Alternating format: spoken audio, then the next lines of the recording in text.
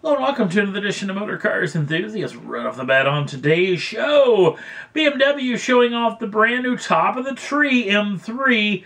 Step up from the M3. This is the M3 CS.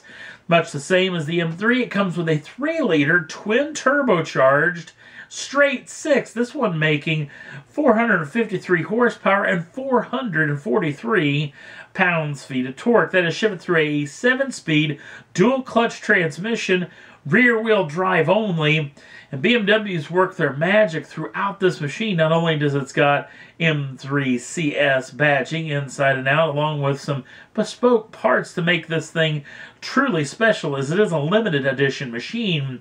And don't think that they haven't thought about the pounds that this vehicle actually weighs as well, as they did a lot of work towards that, using a lot of carbon fiber reinforced plastics and carbon fiber pieces as well, along with some other trickery up their sleeves to allow this vehicle to lose 110 pounds of weight. Of course, it's got an active suspension with all the driver modes that you were hoping for, along with an M-Dynamic mode, because, you know, when you have a vehicle like this, you gotta have some sort of mode where you can drift the machine, or as BMW calls it, mild drifts in this particular machine. All of this goodness wrapped up means 0 to 60 sprints only last 3.7 seconds at a top speed of 174 miles an hour. They're only going to build 1,200 units of this vehicle for the world. Only 550 of them are coming stateside. No pricing has been released as of yet, or how you can get your grubby little mitts on that, but we'll guarantee that we'll keep you in tune once we hear more. Next up on the list, well, what if MIT, one of the greatest schools on the planet, and Lamborghini got together and they made a love child? It's this particular machine. This is the Tensu Melamino concept. And this is a pretty trick piece of kit, an EV supercar from, of all companies, Lamborghini. Now, this particular vehicle is pretty trick. 4 hub motors are what powers this machine, 1 for each corner of the vehicle. Along with, instead of lithium-ion batteries, they're using supercapacitors. Now, the trick with supercapacitors, they don't have the power density or the longevity that a lithium-ion battery would have.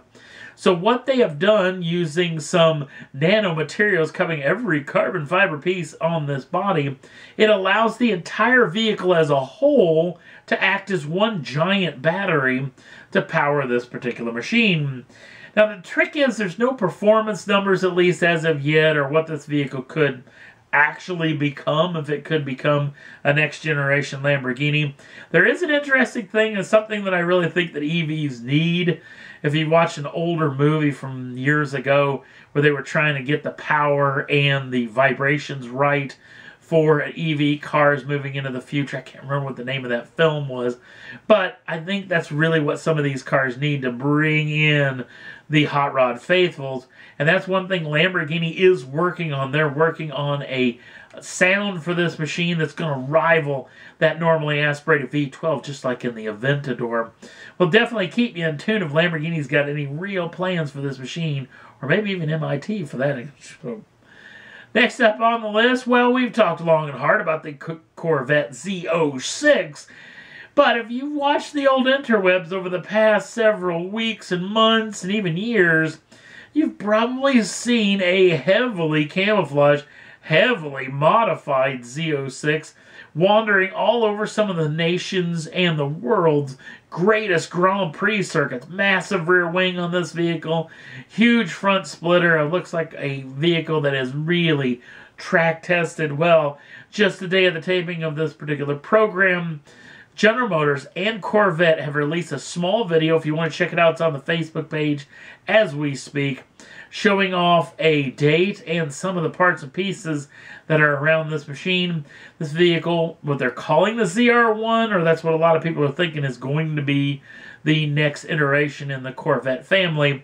ZR1 could debut, or something is going to debut from Corvette, in Dubai on November 12th, which is just a handful of days away, so we're definitely going to know a whole lot more, hopefully coming very, very soon, with hopefully a big U.S. launch coming up at the LA Motor Show. Last up on the list, interesting little story involving NASCAR champion, NASCAR racer, and all-around wheelman, Mike Skinner. Mike Skinner, if you haven't seen this guy drive, definitely check him out in a Craftsman truck heading up the Goodwood Festival of Speed Hill.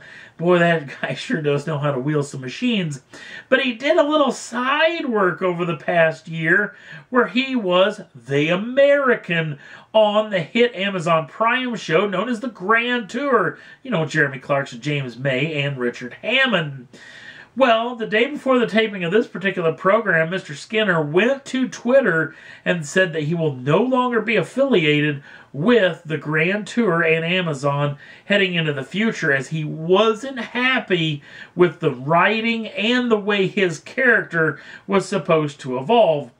If you've seen the first season of the Grand Tour, Skinner kind of plays this backwoods redneck NASCAR-loving American who doesn't really care about anything else. And I always thought that it was kind of a hit, well, not only to Americans, but definitely a hit to the show. It just really kind of drug it flat. Even as much as I like Mike Skinner, you didn't get to see the real Mike Skinner, which I thought would have been way more entertaining to actually watch. So, sad to see Mr. Skinner actually leave the program, and it leaves a hole inside of the program as well. It's only got, what, a little over a month away before this program reaches Amazon Prime viewers. So, be interesting to see what they put in its place, or if they put anything, or if maybe the hunt will be on for its next Stig Light? I don't know what else you want to call it.